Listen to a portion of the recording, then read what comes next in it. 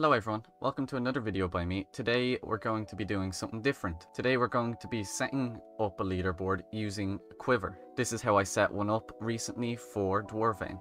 I'm going to show you the step-by-step process just so you know how to do it yourselves and show you how easy it is to add it to your own games. So the very first thing you want to do is sign up for Quiver. So once you come to the page, you're going to sign up and create an account. And once you have an account created, we're going to hit new project and we're going to create the project. And I'm going to name mine test tutorial project and I'm going to create this. You can name it whatever your game's name is if you want to keep track.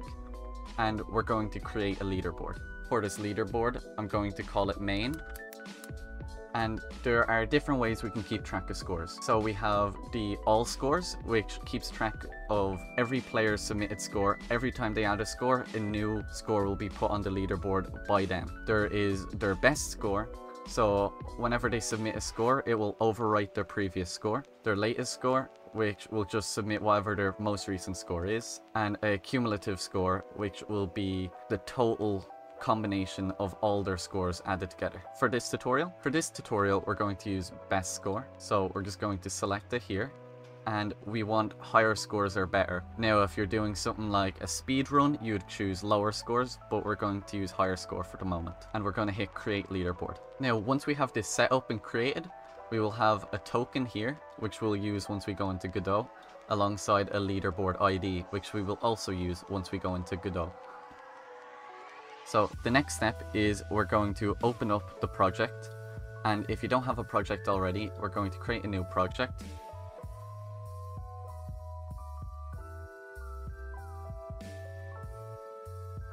Once you open up Godot, the first thing we want to do is go to the asset library and we're going to search up Quiver. And we're going to download the Quiver leaderboards and also the Quiver player accounts.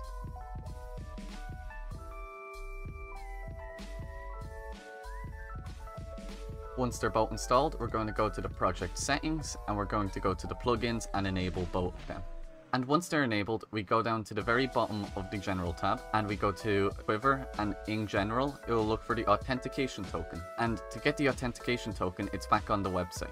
Opening the website, you get this line here. It will be different for you, and you copy it. Make sure no one else knows about this line and you paste it back into Godot. Now that's Quiver set up, and what we're going to do now is we want a global script. And the reason we want a global script is because we want to keep track of our score and player name. Now this is more so if you're making your own game, you want to have them held in a global of some sort so you can call back to them at any point. You might have it structured a little differently, but this is just an example. Now we want to make this global script in auto load, so we'll go to project settings, auto load, and we're just going to look for the file and we're just going to double click that and we're going to add that and make sure it's enabled. Once we have everything set up, we're going to create the menu. So for this example, I'm going to create a control node, which will be the leaderboard scene. And for this scene, we're going to add a line edit to input a name. We're going to add a button to implement score to the player, and we're also going to use a button to submit that score. And we'll have an external button to show the leaderboard and another button to hide the leaderboard.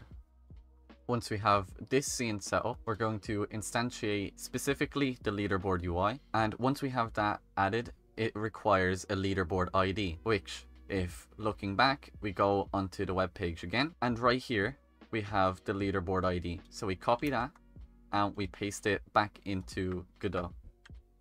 Now once that's added, we'll also add a button to our UI, and this will be a button to close the UI.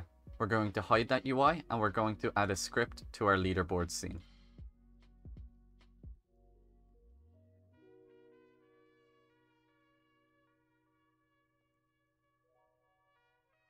Now we're going to connect the signals between all our buttons and our line edit to the script, and we want to be able to interact with our line edit. So what we will do is we'll click it, hold control, and drag it into the scene. We're also going to save this scene. For our line edit, we have the player name being updated when we submit it, that updating the global player name, and then we're just going to print the name just to keep track. When our score button is pressed, we're going to increase the score by 50. This can be however you want in your own game. You can manage this yourself, so if you have a timer, you can make it where the score is increased by a timer. But in this one here, we're just going to increase it in increments of 50. And then we're going to set that as the score.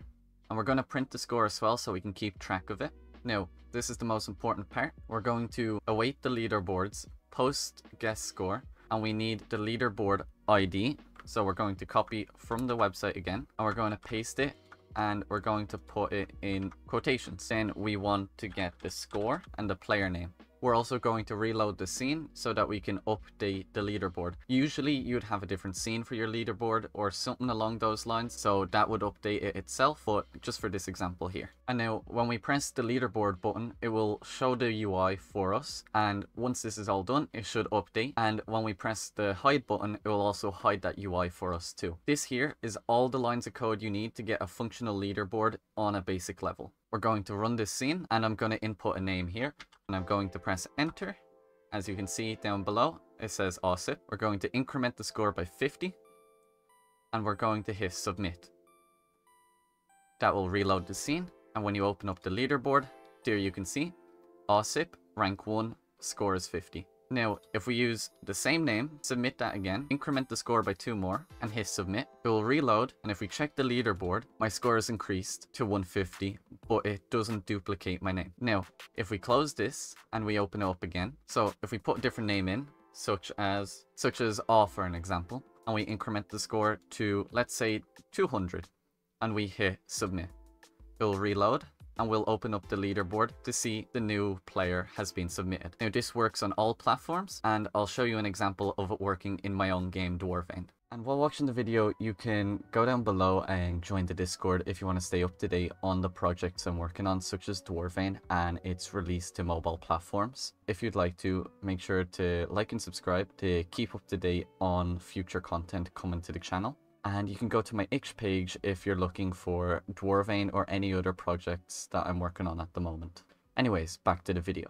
Within DwarVein, the first time you enter the house, you have to input your name. So as you can see here, I input aw as my name. And once I'm in the cave, I go and mine a few gems, and that increases my score. And when I die to one of these enemies inevitably, that will lead me back to the hub.